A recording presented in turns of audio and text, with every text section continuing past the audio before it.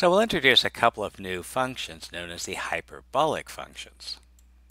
Now, as a general rule, we can define new functions in terms of old functions. So I might define some function to be e raised to power sine of 3x. Generally, it's not worth giving the new functions a new name, but sometimes it's convenient. And one of the times it's convenient is for what are known as the hyperbolic sine and cosine. And the hyperbolic sine and cosine are defined as hyperbolic sine, sometimes pronounced sinh, is e to power x minus e to minus x over 2. And the hyperbolic cosine, sometimes referred to as cosh, e to power x plus e to power minus x over 2. Now, a good rule in mathematics is mathematicians aren't very good at coming up with new names. And you can see that because these new functions are called the hyperbolic sine and cosine.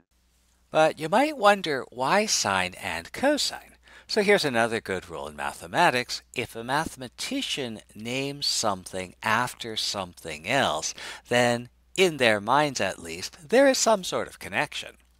Now, sometimes that connection is not readily apparent, but in this case, there is at least a similarity between the hyperbolic sine and cosine and the regular sine and cosine, and that emerges because of a key identity. For all x, cosh squared minus sinh squared is equal to 1. And we can prove this by using the definitions of the hyperbolic sine and cosine and a little bit of algebra.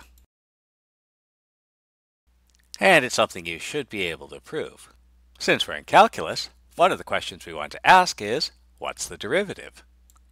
So if we want to find the derivative of sinh, we'll use our definitions. Sinh is e to the x minus e to the minus x over 2, and the derivative is,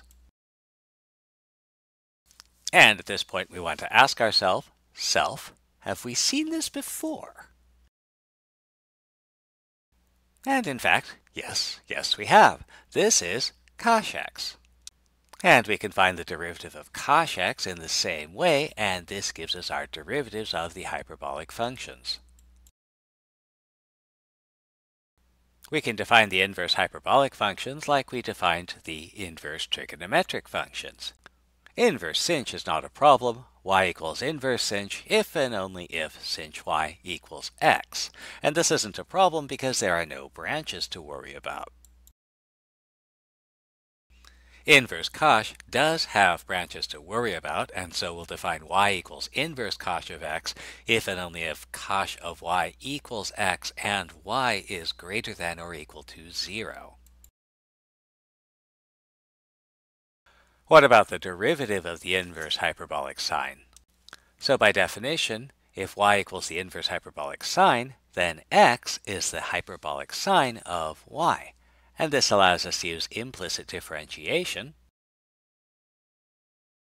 Because our original function was given in terms of x, our derivative should also be in terms of x. So we can use our Pythagorean identity and solve for cosh y,